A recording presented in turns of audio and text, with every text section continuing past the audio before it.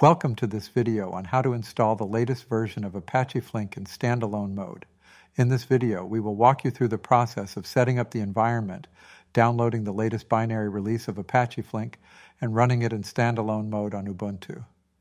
By the end of this tutorial, you'll be ready to use Apache Flink for your data processing tasks. Before we get started, make sure you have Java 11 installed on your system.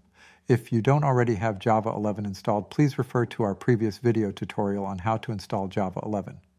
Now let's download the latest binary release of Apache Flink.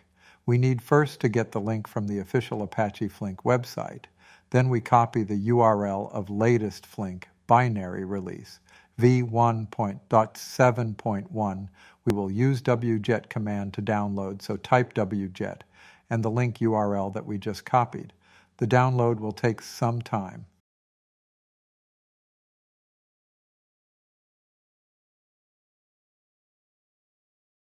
After downloading, extract the archive using tar_exif with the appropriate file name for the version you downloaded. Let's check if it's well extracted. Just type lses, and here we see the Flink directory. I recommend to rename it to Flink to make things simple by using the mv-linux command. Now the Flink directory and name Flink, let's navigate to the Flink directory. Use cd to change your directory to the extracted Flink folder. List the contents of the directory to confirm that you're in the right place. Now we'll start a local Flink cluster using bin.startcluster.h.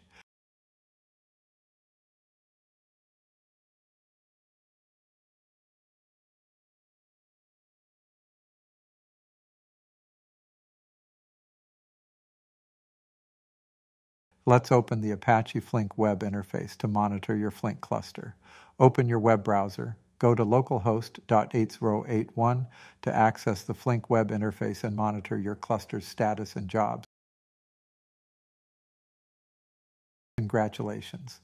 You have successfully installed Apache Flink in standalone mode on your Ubuntu system. You're now ready to develop and run real-time data processing applications using Apache Flink.